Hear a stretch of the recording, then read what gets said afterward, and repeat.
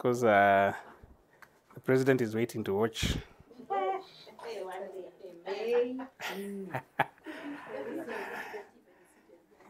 Yeah. Okay. Good. So welcome back again. Let's continue with last week's journey. Last week we reached some place. We were talking about future crisis. Crisis. I'm sure last week to this week, you guys have made decisions. You made choices. Yes. Anybody was a testimony? Decisions and choices. You become magisterial,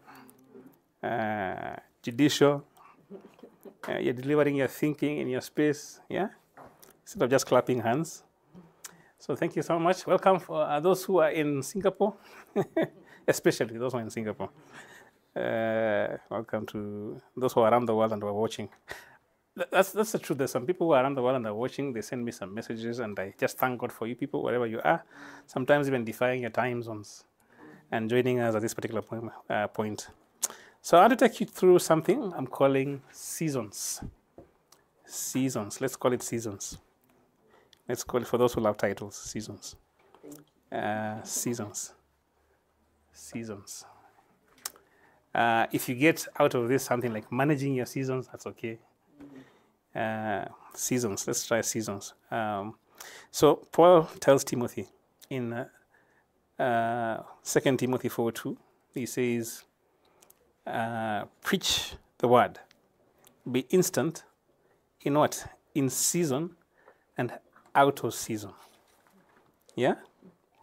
Another version says, Timothy, you must be ready at all times, even if it is an unexpected or inconvenient time for you to preach the word.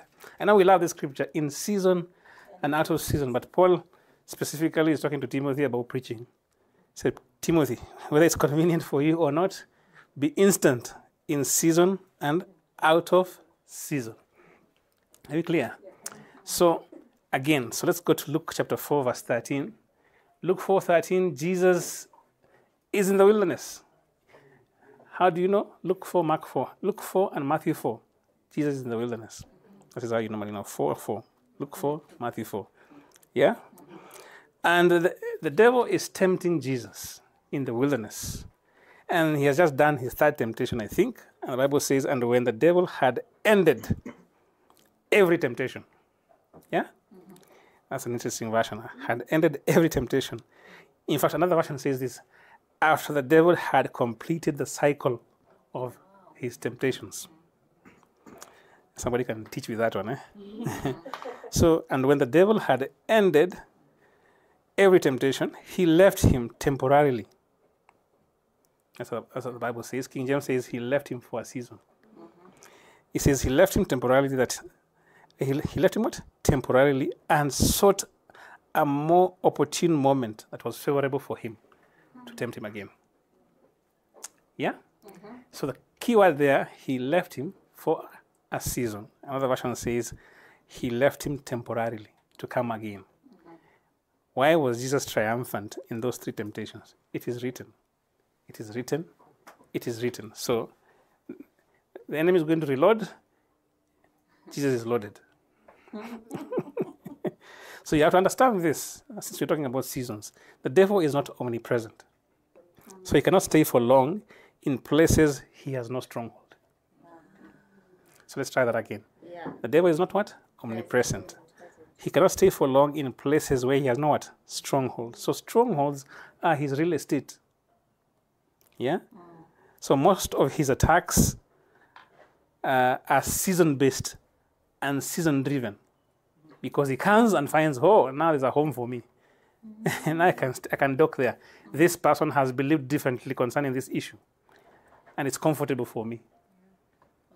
You understanding? Yes. So he's not omnipresent. He cannot stay for long where there is no what? Stronghold that he has planted. Same thing. God is omnipresent. So the devil isn't, but God is. God is omnipresent.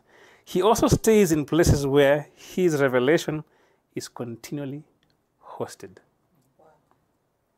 Are you understanding? Yes. God stays in places where his revelation is continually what? Hosted. Or God shows up, or God is more visible. Yeah? He's more visible in places where his revelation is continually what? Hosted. So if you continue hosting God's revelation, God is always present with you. In fact, I normally used to say things like, God is going to show up. Yeah? God is going to show up to you through you. God is going to show up to you through you. Why? Because he brings his light, and God loves light vessels. The pun is intended. God loves what? Light vessels. In him was life, and the life was what? The light of men. Yeah? I hope the guys who are out there are hearing, can hear me. Yeah, they can hear me. Okay. So in the journey of our lives on the earth, we go through seasons. But sometimes we're encumbered with particular warfare or attacks. The enemy attacks and comes. If he finds a stronghold, he docks. If he doesn't find a stronghold, you're just saying it is written, he has no space. You're driving him through the back gate, past the SQ, out of the compound. Are you understanding? So in the journey of process and maturity, God also initiates and can operate in seasons and phases. The same way the enemy left Jesus for a season, God also sometimes operates in what? Seasons and phases. Not for his sake, but for your sake, because God does not stay in time. Are you understanding? Yeah. Not for his sake, but what? For your sake, because God does not what? Stay in time. So he operates. And sometimes that operation in seasons and phases is tied to our growing up and obedience. Clear? Yeah. It's tied to what? Our growing up and obedience. In fact, every phase and season in our lives, every phase and season in our lives is word-driven. Let's try that one. It's what? Word-driven or word-governed. Clear? So sometimes it's not that you lose a season. You lose a governing word. So the enemy fights the word you host. Yeah? He doesn't steal your seasons. He distracts you from the word you host. Okay, let's try that again. So every phase and season of our lives is what? Word-driven or revelation-governed. Yeah? So what we sometimes consider to be warfare, spiritual warfare, is actually the enemy contending with that governing word. Understanding? Contending that governing word for that season. In fact, he's not omnipresent. He doesn't have the mind of Christ. You have the mind of Christ. Sometimes you are so audacious and bold to reveal your plans. Sometimes you're bold enough to say, this is what God is doing in my life. Oh, that's what he actually was doing. Me, I thought he was doing ABCD. So you have a governing word. All of us in some way or another have a governing word, a governing idea, a governing notion, a governing what? Impression, because that's how God comes to us. God is not limited by how he comes to us. An impression, an idea, a notion. What most likely we would call a word or a prophecy. Yeah, it can dock in your heart through an idea. It can dock in your heart through a notion. Are you clear? So God, but that word should be taken with due attention. The value of the word that God deposits in your heart and mind takes more effect with the attention we give it. Are you clear? Yeah. So the enemy, the Bible says the enemy comes to do what? To steal the word. It says persecution comes for the word's sake. So this thing called time and seasons, he's not stealing a season per se. He's stealing what? The word that governs that season. That's why last week we were talking about future crisis. And we are saying a crisis is a place of judging. Yeah. He says you are in a place, I used to call it, say you're in situ, you're paralyzed. So you're incapable of doing what? Judging. That is the crisis. Yeah. The crisis is not that place you've been thrown in. It is the state that dictates how you deal with that place you've been thrown in. Are you understanding? So if you are paralyzed, it means you cannot mete out a judgment concerning what? That space. Judgments are vehicles of value. So you can say, I'm judging this circumstance to be ABCD, which means you have assigned that circumstance what? Some form of value.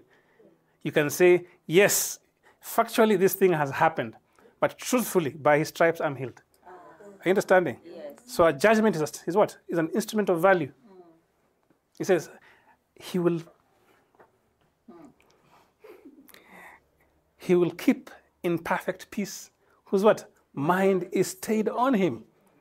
Why? You cannot say those scriptures when you're not in peace. When you're in peace, technically speaking. You have been thrown somewhere.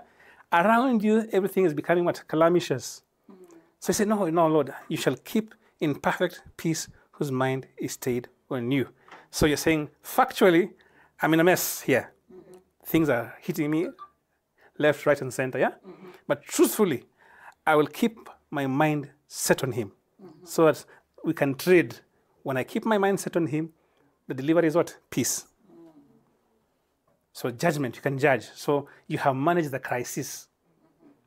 You are magisterial. Are you understanding? You're investing in that space the thinking of God. You're investing in that space the thinking of God. So I'm adjuring you by the mercies of God. So if you learn to think like that slowly, you'll go faster. Are you understanding? Because I know sometimes things barrage you in this city like that, one after another, if you could say so. But we have to, but they're attacking what? They're coming for the real estate of your heart and of your mind, to harden your heart and to blind your mind. To harden your heart and to blind mind. Yeah, 3 weeks ago I think we did meditation. You see that? Yeah. So meditation is pre-crisis sometimes. When you learn to meditate, when the crisis hits, your mind is already what? Glued or what? Tied to how Jesus thinks. So your investment in a crisis should be the truth of God. You're trading. This is better than crypto. Understanding? So your investment in a crisis is what? The thinking of God. Master, what must you do? Master, what do we do? It's a crisis. Jesus gives them his thinking. And they are what? Exonerated from the punitive measures of that crisis. Or they are kept sane in that crisis. Master, carest thou that we are not what? We are perishing. And he wakes up and says, oh, peace be still. He delivers his thinking in that crisis. And this guy says, what manner of man is this? Why? Because of just what he said? No, because of the effect of what he said. He invested in that crisis his thinking. Clear? So clearly speaking, if you do an audit of what has happened from last week until now, we've been in spaces. All of us have been in crazy spaces. But in those spaces, how many of us have invested the thinking of God? Because investing the thinking God in those spaces, you buy back time. You buy back opportunities. Ephesians chapter 5. Walk ye circumspectly as wise, not as fools, redeeming the time, for the days are evil. So you use the thinking of God to what? Buy opportunities. Seasons. Seasons. Okay. So a season is a phase of time. Yeah, it's a phase of time. Number one, clearly, let's say God does not stay in time. But God is concerned about time. But God is not concerned about time like you. Are you understanding? God is not constrained by time. God is not worried about time. So God has no pressure of time. Are you understanding? But sometimes God amplifies his thinking through you who is in time. So the collaboration between your mind and God's thinking will keep you sane in time. Are you understanding? In the fall of man, when the fall of man, time became a master. Before the fall of man, time was a servant. That's why we're always chasing time. Yes. Seasons. Sometimes we feel condemned because I lost that season. And as I've told you, every season is what? Word governed. By the way, as far as time and seasons are concerned, there's no vacuum of a season. Every season is word governed. So you lose the word, you lose the season. Clear? So Jesus is driven into the wilderness to be tempted of the devil. It's like a season. How does he manage that season? It is written. It is written. It is written. This is not sparring, partner. This is heavyweight boxing. Are you understanding? Yeah. Round 3, the enemy has been knocked off. He says he left for what? A season. You say you lose the word, you lose that? The season. Are you understanding? So again, you activate the word, you regain the season. That's why God rewards you with time. He says, I will restore to you what? The years. What is years? Years is time. I will restore to you what? The years. This is what? Time. Of the cankerworms and the years of what? Of the locusts. So for us, for this to be effective, it has to be what? Word driven. Yeah? So for most of us, our times are facts driven. Because facts driven produces what? Fear driven. Whether it happens to the best of us. Yeah, I know all of us have medals on that one in some way or another. So a season is a phase of time. Seasons are time and word-based. They are time and what? Word-based. It was the season of. The Bible will say many times. It was a season of. Are you understanding? Paul will say in the book of Ephesians chapter 3, verse 1 to 13, if you read it nicely, Paul is saying things like this. He says, and to me was given the stewardship of the dispensation of grace. A dispensation is a season, yeah? Paul says he was given what? He became, that word stewardship is the word oikonomos, where we get the word economist. Paul became the economist of grace. And we, by extension, we actually what? Economists of what? Of grace, because we're still in the season of grace. So Paul says he was handed the authority to steward grace in that dispensation, right? So Paul was a custodian of the dispensation of grace given to him by what? By revelation. Paul says by revelation. He is given to him by what? By revelation. So Paul was told, manage that time, that season. That season called what? Called grace. How do you manage it? I've given you the instrument of what? Revelation. Are you understanding? Yeah. So all of us in some way or another, God has given you a revelation. Whether it came through an idea or a notion or a word, if you could say so. But that word, how you handle that word will also be seen manifestly how your time is governed. I know you have Rolodexes, Notion, you have notebooks, you have whatever, journals. We love to manage our day. I'm planning for what? Tomorrow. I'm planning for next year. I'm planning for the quarter. But most of us do that outside of what? Yeah. And then this one becomes hard to find. You say, if God can just give me a 72-hour day. If God can give you what? A 72-hour day. That's why sometimes when you fast, time slows down. And yeah. It slows down. You begin to realize, what? I spent like what? 4 hours just eating lunch. Because 3 hours is mshene. 1 hour is to choosing, 30 minutes is choosing what to eat. So Paul says, I was given. He says, this came by revelation. It was revealed to him, the word of God for that age. Are you understanding? So we have to ask ourselves, are we being efficient with our history? Because it means then cumulative seasons create history. What we call the history of this nation. Let's say this is Kenya. The history of this nation has what? Has had cumulative what? Phases or seasons. Are you understanding? But what revelation do we have about those cumulative seasons? So are we being proper managers of our history? And if not, the future is tomorrow. How are we managing the next 10 years? Or have we managed our histories around politicking and churching?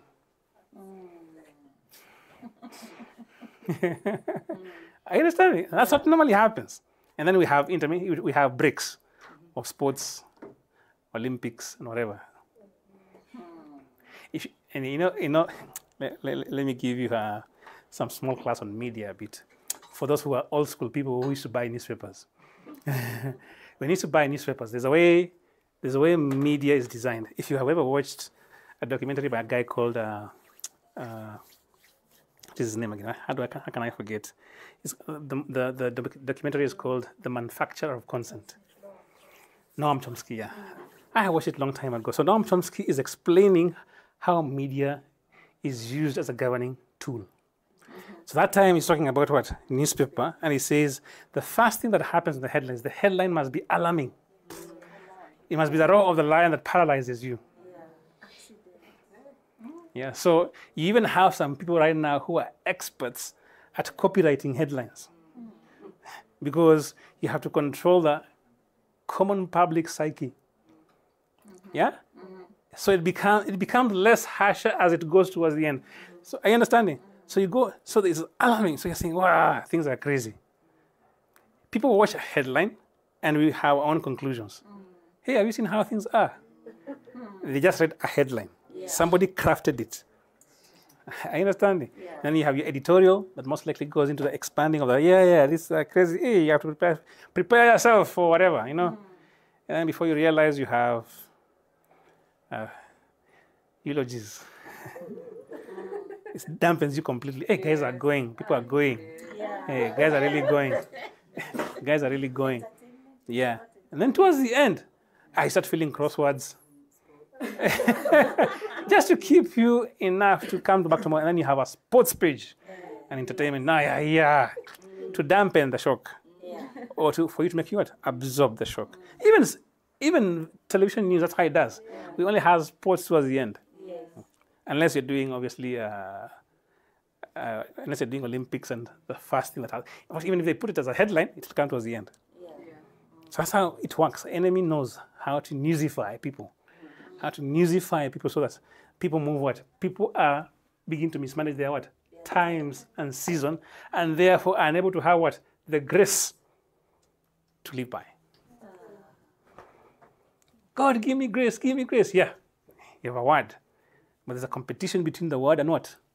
And news. Right now is what? The scrolling thing. Social media. All of us are there.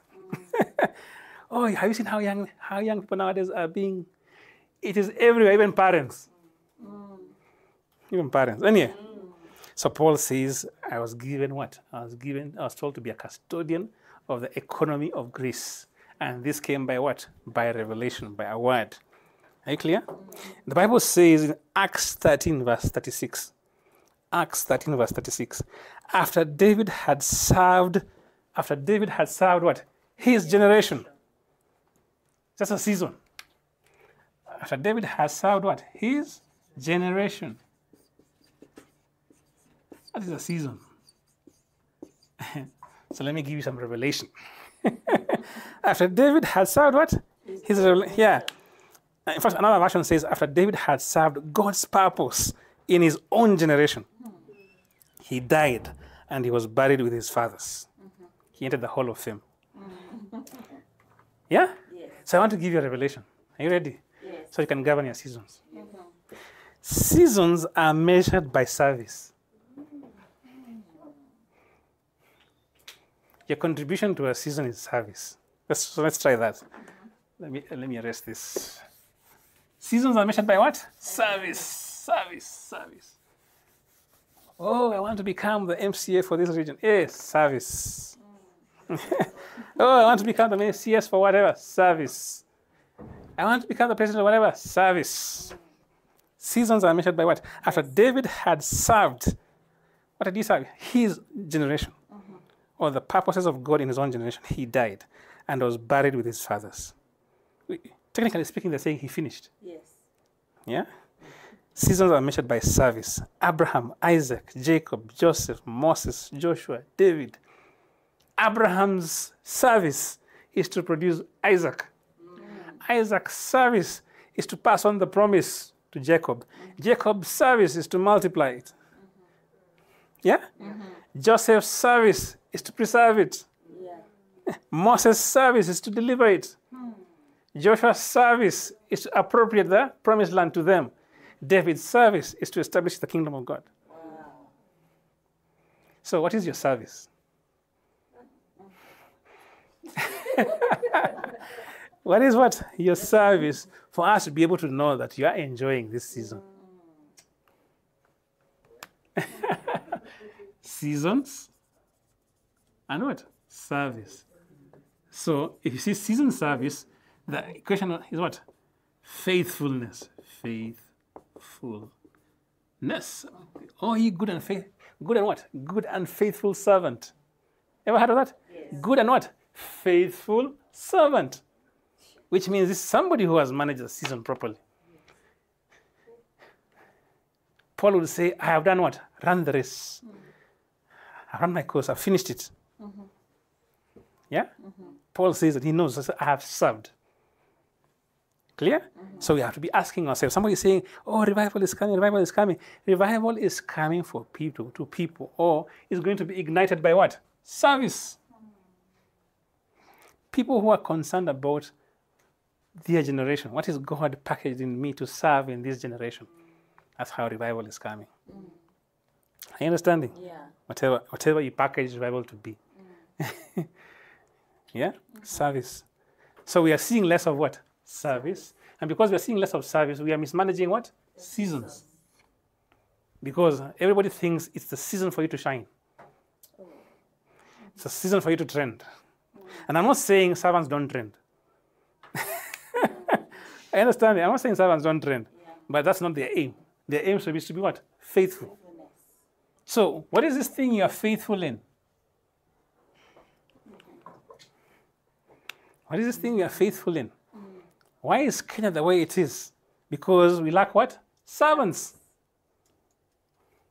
So we are mismanaging what? Our seasons. When a leader as a servant mismanages what? When a leader does not exhibit or embody what? Service, he will mismanage the season. And he'll be playing what? Catch up. All this time we'll be saying, oh, Kenya began with Singapore. Oh, Kenya began with South Korea. You know, you'll be saying all those things, yeah? Why? Because we are poor what? Servants. We are not faithful.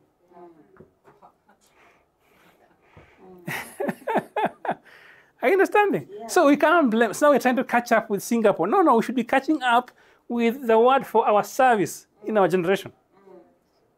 The Singaporeans are being faithful with their servants to their generation. We should find out what is ours and be faithful with it. In fact, if we begin to be faithful servants, we'll redeem seasons. Amen. Amen. We'll redeem seasons. Are you understanding? Yes. Because we know who has called us. The one who has called us wants us to be what? Faithful. Okay. So after David had served his generation, David is a king. David is a king. All of us want to be kings and priests. But David is a king. But God is summarizing the life of David, I think through the words of Stephen. As after he had served, everything David is doing, this is the interpretation. This is the epitaph. This man served well. Clear? So we learn how to serve. So that's why right now, in an atrocious economy, sometimes might find all of us sometimes tacking into self-preservation. Yeah? We should be the demonstrators of what? Service. You want God to supply all you need according to his riches and glory to the point where you're doing what? Taking care of other people? Service. Because faithfulness, you're not being faithful, you're being faithful to God. Are you understanding? You're not being faithful to people. You're being faithful to God so that you can serve what? People. And therefore manage what? Seasons. Are we okay with that? Yes. Today we'll finish quickly. Let's try. So there are no ungoverned or vacuum seasons. So if you say, I don't even know what happened that season. So you think it's a vacuum season. No. It was not a vacuum season. It is a word that was lost or mismanaged. Every season has a what? A governing word. So let's try Hebrews 11. Hebrews 11 verse 2 and 3. Hebrews 11, 2 and 3 says, by faith we understand. Yeah? Anyone heard that? By faith we understand. I know Hebrews 11 verse 1 says, faith is a substance of things hoped for. Evidence of things what?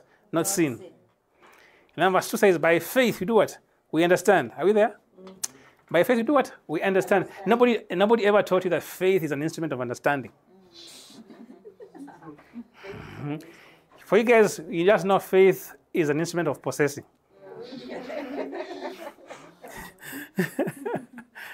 I possess. I'm moving out in faith to possess. Yeah, you want to possess people's cars. You know, Abraham had 3,000 camels. Anyway, that's a dealership, eh? Okay. So he says, there are no ungoverned or vacuum seasons. It says, by faith we understand that what? The worlds. So the word there is what? Worlds. Okay, this word worlds is the word aion. Yeah? It means ages. Ages. What then what? Oh, so these worlds or these ages. So if you see age, that is time, yeah? It's time, seasons. Are you seeing that? Yes. Seasons. What? We're framed. We're framed, we're forged, we're put together, we're intricately put together. By the what? By the word of God. So they were framed by what? The word of God. Word of God. So look at this. So he goes ahead, the person who wrote the book of Hebrews, goes ahead to document. Yeah? He tells you by faith, Abel. By faith, Enoch. By faith, who else? Noah. By faith, Abraham. Are you seeing that? So every other, if you start from Abel, you go to Enoch. Is it Enoch? You go to Noah. You go to Abraham. You see that? As far as that book is concerned, we normally call it the Hall of Faith. This is what? An age. By faith, Noah, an age. By faith, Enoch, an age. Yeah? And as far as God is concerned, principal history. As far as God is concerned, principal history was reliant upon what? These characters. Alternative history was happening around the world. Maybe the Chinese were discovering gunpowder. The Chinese were discovering cedars. God was interested in what? God has his history. He's a player in time. But his playing in time is different. Are you understanding? Now, the reason why I'm saying this is important, because you see by faith, Sarah received strength to conceive seed. By faith, Abraham, having seen that the God was going to bring Isaac back from the dead, did what? Believed. I see that. So as far as God is concerned, that was principal history for him. Every other thing, the Chinese, the Syrians, the whatever, is happening. But this is God's history. He's writing it. Does it have mistakes? Yes. Why? Because human beings. Yes.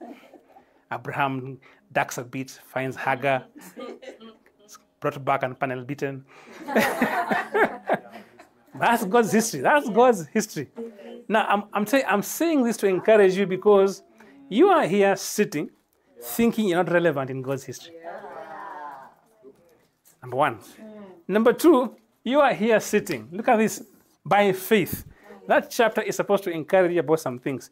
You are here sitting, thinking that news is the history.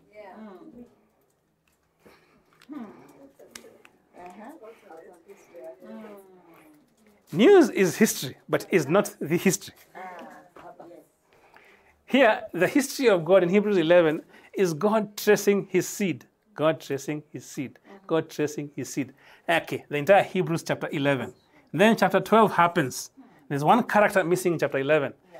Looking unto what? Jesus, the author and the finisher of our faith. Oh, so he's the one who even began the history of chapter 11. And he's going to finish it. So Jesus comes in on the cross, yeah, and dies and resurrects and sits. And then he deposits his seed in you. So now you're seed sons. You're what? Seed sons. And now history is revolving around the attention we give what? The governing word of God. So the problem is this. There's too much. We are distracted, as guys in the course will say, kibao. We're distracted like crazy. So we're not following the frame. We're not following the frame of the age. Are you understanding? Yes. So the frame and the structure of every season is tagged to a listening ear and a speaking God. Does God still speak? Yes. Has God spoken? Yes. So if he's delivering a word that creates what? An age. So you see there are two things for the purposes of our friends in Malaysia. So there's the word what? Worlds. Have you seen that? It is aion, which is ages, which is time, yeah? Or seasons. There's another word for worlds. There's another word, world, which is what? Cosmos. Yeah? Cosmos. So when you're reading your Bible, you have to ask yourself, which world? So there's another word called what? Cosmos. Cosmos is the orderly arrangement of things. So cosmos is where you hear the prince of this world. Okay. Jesus says the prince of this world has been judged. The prince of this order, the prince of this arrangement has been what? Has been judged. Are you understanding? Yeah. So when you're reading your Bible and you have a Bible dictionary, you see, oh, there's a difference between worlds. When the Bible says things like what? Do not conform to the patterns of this world. Ages, aeon. Because every age or every bracket of time has a heightened culture. So there's a dominant culture that's happening in that age. So don't conform to it. Are you understanding? Yeah. Just like all of us are in 21st century, but some of you guys love vintage. So you are stuck in a particular age, yeah? Yes. You have 1 foot in one age, another foot in this age. Are you understanding? So the prince of this world, if you hear prince of this world is cosmos. So the arrangement. So as church, when we are in an age, we need to control the cosmos. How things are running. That's what I would do. Yeah? Mind bending. Are you understanding? As church, when you are in a what? In an aeon, an age, we need to control what? The cosmos. Because the Bible says the prince of this world has been judged, sin has been judged. Which means the prince of this world has been thrown into a crisis, has been judged, is a crisis. And the sin has been judged. And then you have the church. I will do what? I will build my church. How am I building my church? Upon what? Revelation, the word. You understand me? So that the church in an age can order the cosmos, the world. So this is what? This is so this is 2024. Yeah, this is 2024. So what the church does is this. This is how the church plays with politics. The church desires more of power. Yeah? Because it desires more for power, the church moves close to power, understanding? But loses influence for culture. It's true. That's what we're talking about. Are you see that? Yes. It moves close to power and say, now we are where? We are in government. Yes. But they have lost what? The influence of what? Of culture. And culture is dominant. Yes. So people say, this is how the church looks like. And most likely, one of the things about how the world views the church, they will always rate you from the base SI unit of how you're displaying your bad manners. Yeah. So we're supposed to be in an age governing what? The cosmos. Are you understanding? Because history revolves around principalities, powers, rulers of darkness of this age, again, Aeon. Yeah? I told you last week, somebody was saying, the Geneva Bible says, rulers of darkness of this age. It says, the governors of age and age. So it means this is the change. The change. Are you understanding? Yeah. I told you last week when you say rulers of darkness of this age, the word darkness there is what? One meaning is the shadow of error. It's like when you're programming, those who use Python or Anaconda, you know. I'm joking. When you're doing our coding, sometimes you can introduce what? You can deliberately introduce a bug. So it says the shadow of error, rulers of darkness of age. They have what? They have the knack to introduce their thinking to govern people through an error. So we hear things like social architects, which means what? People who have thought and began introducing a particular kind of belief that controls a particular kind of what? Market segment or political segment. So you say, now we are doing things according to this standard. And if you cannot go according to these standards, you can't read. You seeing that? Yeah. So that's how the world is. That's how history is being played. So if we become insignificant in handling the word for an age, we come under the judgment of this prince. if we mismanage the word for an age, we come under the tyranny of what? Of the prince. Yes. The prince, both the Machiavelli one and this one. Have you read the book, The Prince? Have you read the book, The Prince? No. Okay. Have you read Ecclesiastes? Yes. I'm just checking. So even if you read the book, The Prince by Machiavelli, you'll see how that kind of mind of the prince of this world thinks on how governments are run. Anyway. Are you clear? So the reason why God left a church that is built upon the revealing word of Christ is so that he can take care of what? An age. Steward an age and do what? Introduce what? An order. Steward an age, introduce what? An order. You cannot introduce a cosmos outside of what? The thinking of God. Clear? So you can, it's okay. You can have all-night prayer. But when the day breaks, you need to do what? You need to think. And then you need to do what? To legislate. You said that last week. Clear? So now we are being set up. Sometimes it's easier than even the king. Yeah. So now we are what? Now we are being set up by God, and He's scattering us. You see, the Bible says, Jesus told them. I was thinking about this thing. I was saying, why is there no witness? And I'm not talking about witness meaning you're knocking door to door. That's old school witness. If God calls you to go and knock door to door, it's okay by the way. Go. He says, you shall tarry ye in Jerusalem. After that, the Holy Spirit is come upon you. Yeah? And you shall receive what? Power to be what? My witnesses. So you cannot be a witness without power. That's in your Bible. Are you understanding? Yeah. The word witness there is the word martus. Martus. Where we get the word martyr. So people think a martyr is somebody with a death wish. No, martus is the word witness. Witness.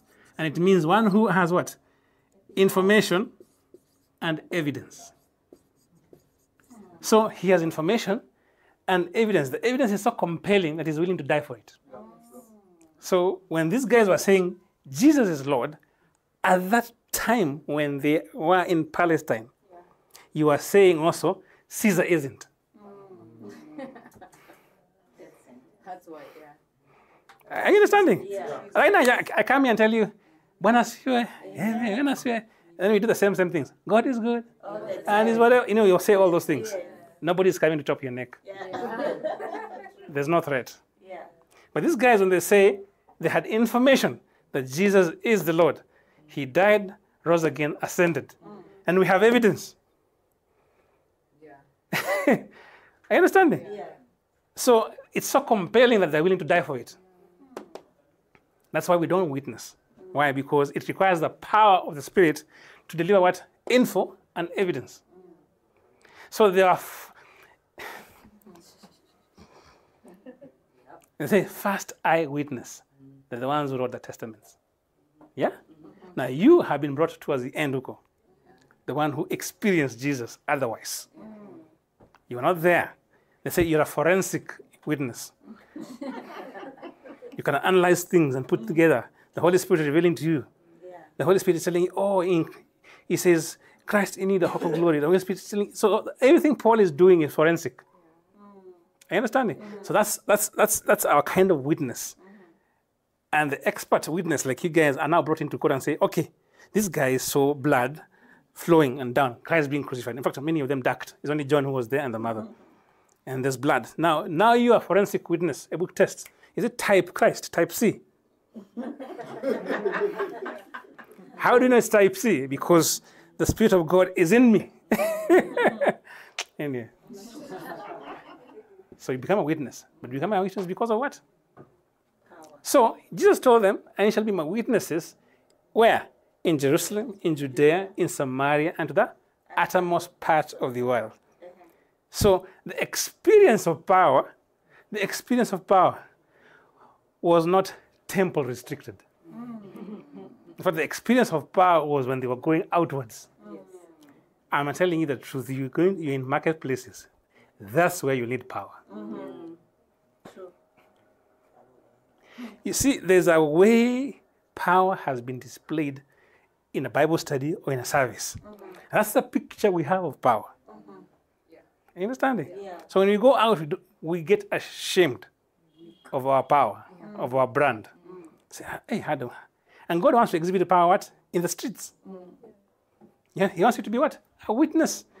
Dunamis. Yeah, He wants you to be dynamic. He wants you to be a dynamite. Anyway, let's go back to seasons. So He says the frame and the structure of every season is targeted to what? The listening ear and the speaking God. That's why God is sending you out. Yeah? You find yourself going out. Why? Because your ear has heard. You cannot unhear it. And you say, so help me God. The Bible says they were gathered together, John and Peter. They were flogged. They went back to their own company and prayed for boldness. And the place was shaken. Then they went out again. Yeah? Paul was the other notorious one. There's a place. You see, when Peter and James and John, at some point, the church is growing, Acts chapter 4, things are happening, there's a lot of drama, whatever. Guys are now becoming domesticated. This thing is becoming a mega church. And God is saying, these ones, they're going to stay here for so long. I need to get somebody who will take this thing to the Gentiles. Peter's even stumbling at what? The big screen. Wilderness migration from Mara to whatever. Unclean, unclean, unclean.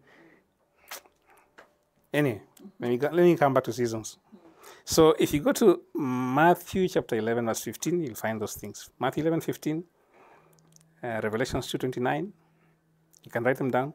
Mark 4:23, and Revelations 2, verse 7.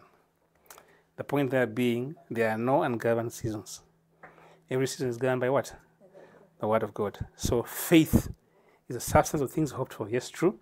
But by faith we understand. So if you look at here, Abel, Enoch, Noah, Abraham. These are what? Age, age, age. So the vital person of interest in the history of God are people who moved in faith. Are you understanding? That's why you're being set up. Why? Because God wants you to be responsible for a word for this time in your industry. So you can do what? Create a cosmos. Through what? Thinking or legislating. Anyway, let's go quickly. So we are as tuned to a season as we are to the word of the season. Are you clear? And God speaks to you guys differently. If we lose the word for the season, we lose the season. So the enemy steals seasons from us by stealing the word or making us nullify the word by the traditions of men. The Bible said the traditions of men, they make the word of God of no effect. Now look at this. Let's play it out. This is Jesus on the scene. Are you understanding? Yeah. These guys have been waiting for a Messiah to come. Okay. So this is Jesus on the scene. So Messiah has come. Season. Are you understanding? Yeah. He's speaking the word. He's governing that season. These guys are saying, they're throwing bags. They're throwing bags at Jesus. Are you understanding? Yeah. They're introducing the traditions of men. So the season happened, but it didn't happen to them. Yes. It was stolen from them. It was stolen from them because they invested in that space alternative thinking called traditions of men. Yes. So Jesus says, I'll come like a thief. Ever heard of that? Yes. So most of us have postponed it in future. No, he came like, how does a thief come? You don't notice. So he came to his own, but they did not do what? Notice. He came like a thief. Yeah. Oh, Jerusalem, you did not what? Discern the time of your visitation. They are contending, introducing bugs. And they lost that season. The 3.5 years he was here, they lost it. They couldn't see he's the one. But he was living the dream. For those who are not here, get your tape. I'm saying tape. from Anne. He was living the dream. He was crucified, yes, but he was living the dream. So that is it. That's how we are. The reason why I'm making this personal, because all of you most likely have notebooks and you have said, God told me A, B, C, D. That's the word. Okay, good. So you have the instruments of government. Yeah? But the sword and the constitution. So now manage your seasons. Manage what? Your seasons. So the clarity, so look at this, the clarity of any battle in your season or phases of life is known by the attack on the prevailing word. Are you understanding? So again, we are growing up, we're becoming mature by God's grace. So we're learning sometimes when attacks come, is coming for the word's sake. So fortunately or unfortunately, you're the host of the word. Because God is incarnational. God is what? Incarnational. So when he wants to amplify his voice in the timeline called seasons or time, he puts it in you. Yeah. And then you come out as what? The voice of... So he's so sure, he says, I will send my word. It will go forth. And it will accomplish that, whatever what I send it to do. And guess what? You are that envelope where the word has been placed. I want to hear the voice of God. Yeah, go and sit with each other and share. Okay. You don't trust each other? Okay. Go and buy a coal and push and sit down and take a cup of coffee with each other. Maybe you'll believe that Eve is called of God. Are you understanding? So he says, the clarity of any battle in your seasons or phases of life is known by the attack on the prevailing word. Are you clear?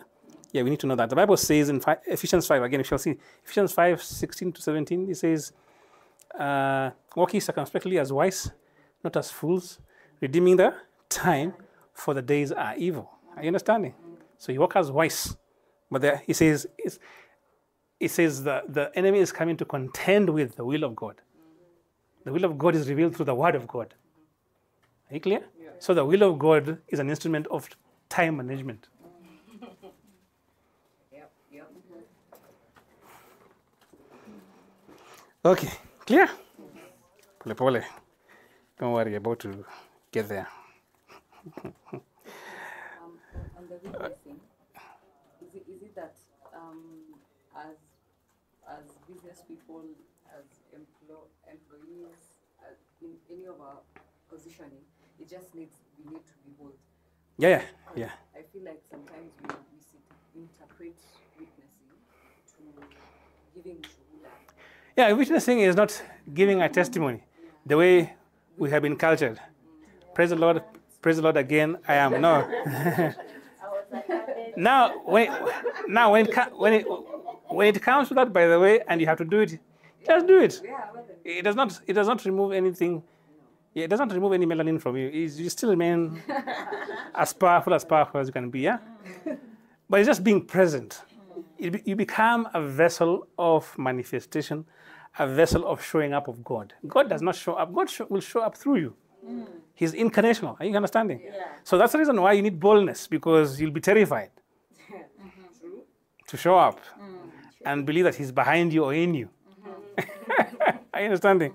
You'll be terrified to say, from today onwards, this will stop in this market segment. Who does he think he is? Yeah?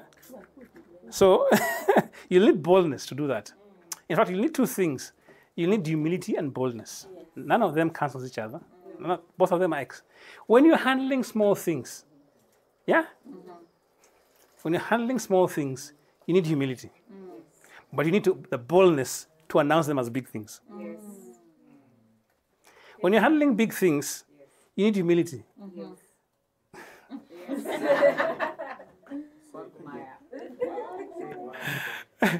When you're handling small things, you need humility to handle small things, yeah? Because everybody's saying, who is this new kid on the block? But you also need boldness to announce them as big things. When you're handling big things, you still need both. Because you need to be audacious. You see, when the small things becomes big, you're already shaking. Will I manage this thing? Will I manage this thing? Hey, can I even sleep? Yeah? You begin to remind God, you never sleep or slumber. Lord, you never sleep or what? Or slumber. Both of us cannot be awake. I have to sleep. I need sleep for tomorrow. Lord, I didn't know when I was asking for a dream, it's going to be this big. So you need both when they're small. So the issue is this, the integer that connects both humility and boldness with small things or big things is faithfulness. You clear? So every progressive discovery of the eternal God and his purposes, any progressive discovery, because sometimes you discover God. You say, I know God, I know God, I know God. Tomorrow you encounter him differently. You say, I used to think I know God. Hey, the place he has gotten me out of. Now I know Jehovah, the Most High. Are you understanding?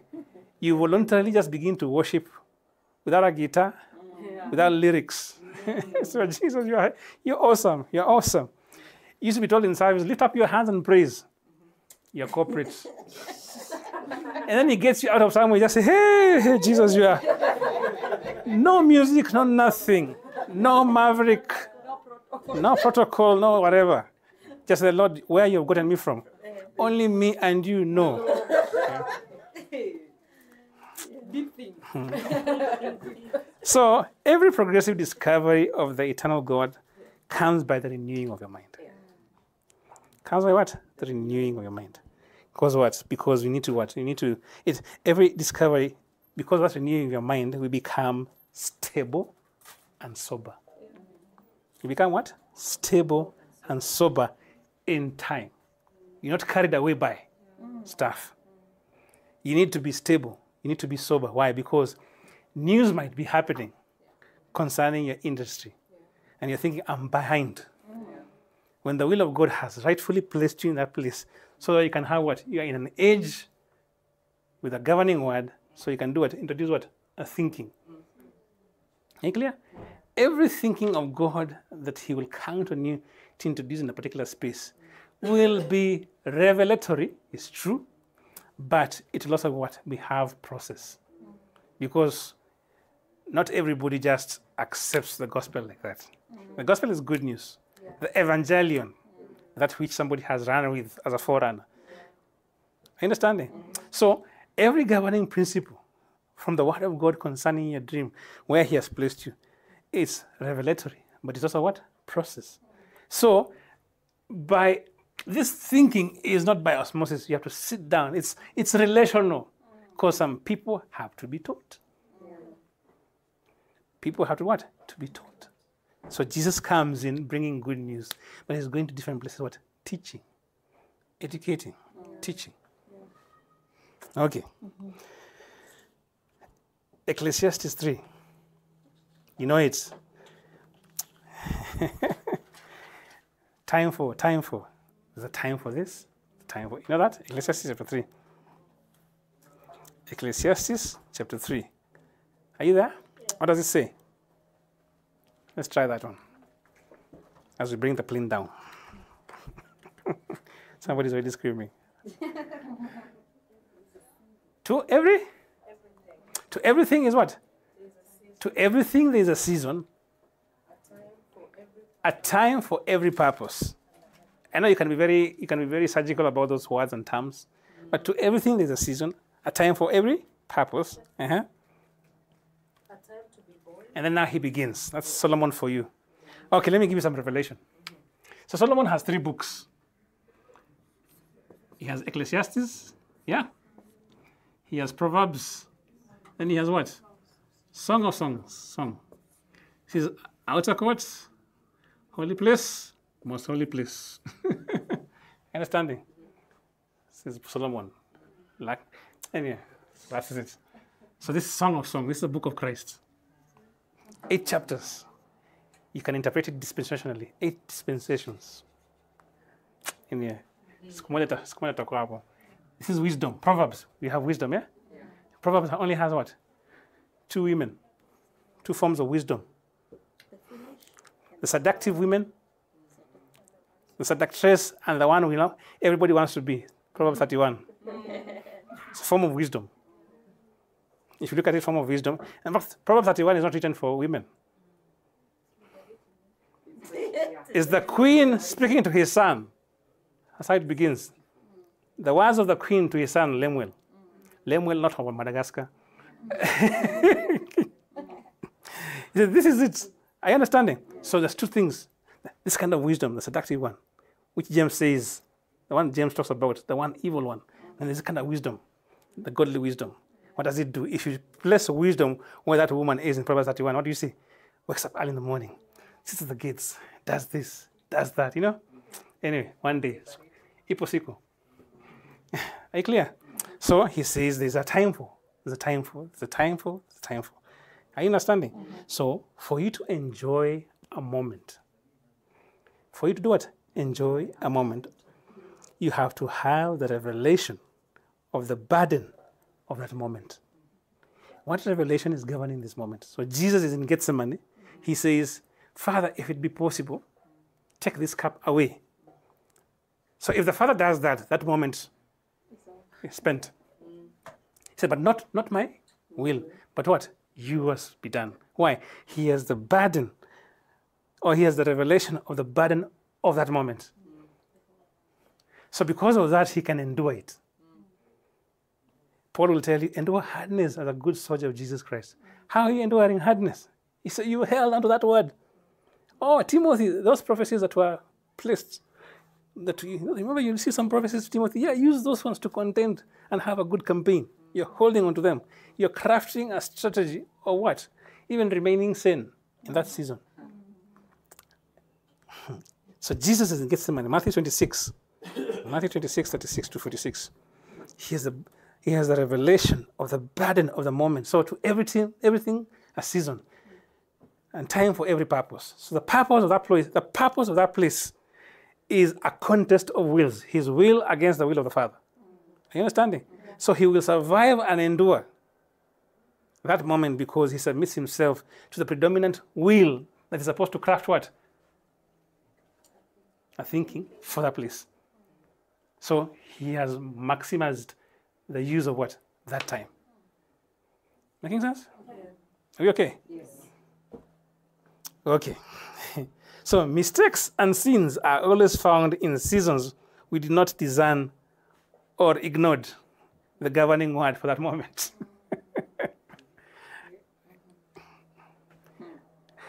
Section 2 Samuel 11, you know it. 2 Samuel 11, verse 1 and 2. David, classical. It was the time of the season when kings went to war.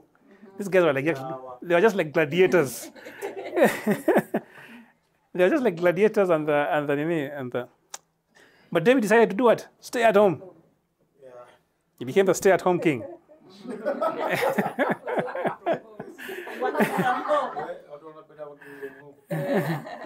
Do you see what happened? Yeah. Yeah, he did not govern that season. Yeah. And then Luke 19:45, I think he says, "Oh Jerusalem, we did not do what? Discern the hour of your visitation." So they missed it. They missed the mark. That's what we call sin. They missed the mark. They made mistakes. They undervalued the Christ. The Christ they were really waiting for was hidden in plain sight. Yeah. Are you understanding that? So mistakes and sins sometimes are what? Are found in seasons we did not what? Design. So sometimes we say, Lord, I need restoration. Lord, I need restoration. He says, okay, fine. And then he reactivates that word he gave you for that point. But because it's something that does not look very glamorous or it's shining, yes, what happens? I know this deliverance had to be a bit more dramatic. Yeah. He just takes you back to that word. Because the word of God, the word of God has no expiry date. Understand it? Yeah. If you manage it, it's always new. So the problem with us is we become familiar with it. Watchman Nee will tell you in a book called The Ministry of the Word, he says, when the light of the revelation of God comes into your heart, it shines, it beams. You get it. You say, I've gotten it. But the mind is trying to still do what? To tie itself around it. Then the next day, it becomes a little bit more weaker. So it has to be what? Reactivated again. You have to be energized again to see that light. So something I taught last week on Sunday, if I speak the same thing to go and teach it somewhere else, it's not automatic that I'll enjoy the same what? Grace and glory. If I don't renew the light of that word in my heart. So we are beings that are supposed to be the best custodians of the word of God. Always renewing. always elevating it, always giving it attention. Faith is a tool of seasons. Yeah? Ever heard of the word kairos? Yeah. Kairos. Faith is a tool of seasons, or the kairoses of God. Jesus in the book of John chapter 7, the brothers of Jesus tell him to go to Jerusalem because it's the Feast of Tabernacles. Jesus says, my time is not yet. So Jesus is operating not on the chronos way of things.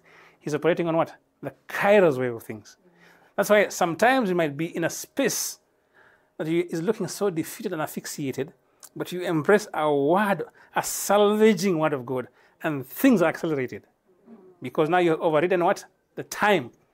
Because that time most likely has been brought by the constraining prince of the cosmos on the things we believed.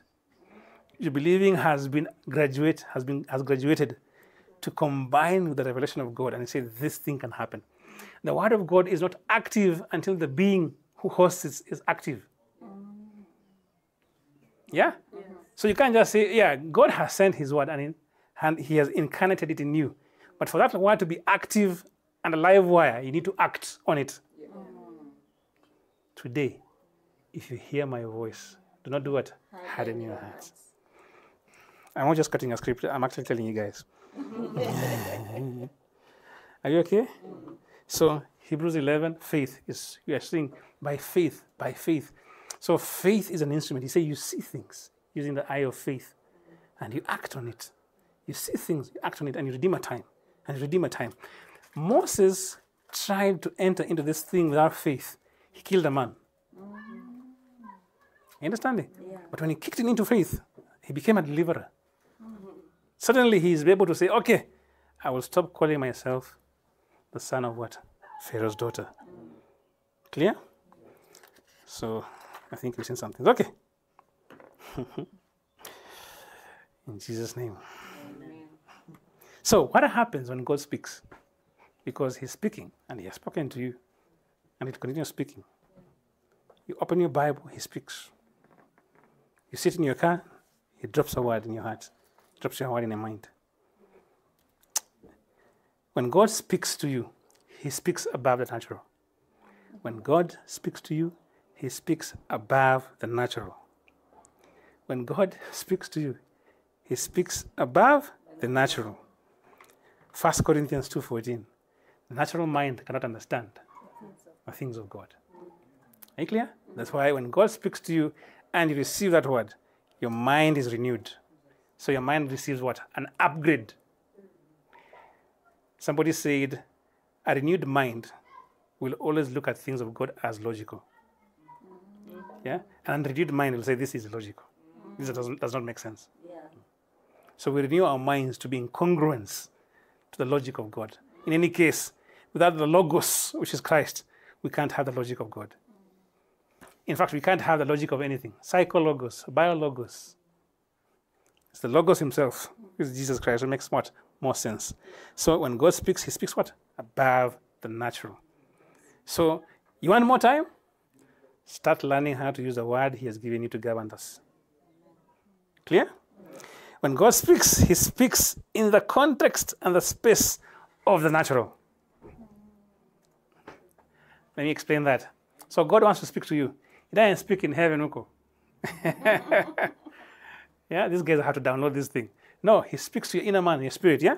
So, but your spirit is encased in your body. So he speaks in the natural, but he speaks above the natural.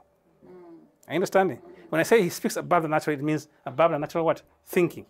But he speaks in your context. It is a word that is meet for that circumstance. So relevance is not necessarily being in tune with how the world works per se. Relevance is being in tune with the governing word of God for that moment. Clear? Yeah. Number 3. When God speaks, he sets the stage for history making. When God speaks to you and you act upon it, he sets the stage for what? For history making. You know, so Genesis 3:15, ever heard of it? Genesis 3:15, he told the woman, the seed of the serpent shall do what? Bite. And the seed of the serpent shall do what? Shall bite. The seed of the woman shall do what? Crush. History began. From a point, the history of fallenness began until the cross. So from that, Genesis 3:15, history was happening. That pronouncement was fulfilled on the cross. So God set history in motion through just that one statement. That's what I'm saying. It's a small thing. So most of us are here. Are you understanding? But between here and the cross, or whatever you call the cross in your journey, there's history to happen. And as you said in the first class, we're living the life. That's the word for today. We're living the dream. Hebrews 11, again, 2 and 3. By faith, God what? By faith. By faith we understand that the ages were formed and fashioned by the spoken word of God. So history is being made. Are you understanding? So now he has more servants who are what? Faithful. So they can do what? Manage what? Seasons. History is supposed to be exciting. Understanding? It's like a boxing match. You're hit, blood is coming out, but you're saying, I'll have to win this thing. I'll have to win this thing. So all of you guys are history makers. Are you understanding? Yeah. Seasons. You're custodians of seasons because God has put interesting dynamic words in your hearts. The Bible says you are God's workmanship. The word workmanship there is the word poema, which means masterclass. Are you understanding? Yeah. And see, God's masterclass is not found in a museum. Masterpiece. Yeah. God's masterpiece. See, God's masterpieces are not found in museums. They're found what? They are alive and already in history. Clear? So that's seasons for you. That is what? Seasons for you. That's the word I had for you. I have tried to contend for this word by God's grace. And I thank God he has delivered. So let's pray. Father, we thank you. We bless you. We magnify your holy name. I'm praying for these people, those who are here and those who are far in different lands. I'm praying for them, Jehovah, my Father, for the seasons. Not just for the seasons, I'm praying for them to have the wherewithal to host your word, to govern their seasons. None of them is going to be late for anything. Why? Because your word is a word that fulfills that which you have sent it to do. None of them, Jehovah, my God, is going to be disenfranchised because your word comes as a full package. I'm praying for them to have compelling information and evidence so that they can become your witnesses in bearing that word, so that their seasons may come with fullness, not just to preserve themselves, but to be deliverers of other people also. I'm praying for them to be servants who are faithful to manage seasons. I pray even, my Father, for people who you have put in different places in this nation. I'm praying that you activate in their hearts that gene, that DNA of being servants, to serve people, to serve people, to serve people. And as they serve people and they are faithful in serving people, they will redeem time. We will accelerate. We are not in competition with any country. We are in competition with the governing word you have placed upon our hearts. So I'm praying, awaken the church to be clear concerning what you have placed in their hearts concerning this nation. That is where, my Father, our intercession begins, Lord. I pray, Jehovah, my Father, for this your people, my Lord, that they will have joy in each of their seasons. And sometimes when things are damp, I pray that you give them the word that preserves them, the word that preserves their mind, the word that preserves their heart. So, Lord, we look forward to the quickening of things. You said you will make things hastily in righteousness.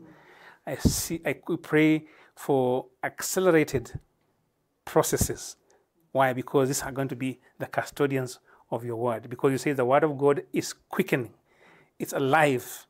It sets aside spirit from soul, bone from marrow, and thoughts from intents. These ones are the holders of that word. These ones are the people, my Father, who you have chosen. And those who are even far in other lands. We pray for their seasons and times, that they may be congruent to the timing of God and to the governing principle of your word. So Jesus become preeminent as the Logos in the hearts of men, become preeminent on their lips when they confess and say things. The notions, the ideas, the imaginations need to be full of you, so that when they say things, seasons serve them. We bless you, magnify your holy name in this day and age. In Jesus' name I pray and believe. Amen. Good.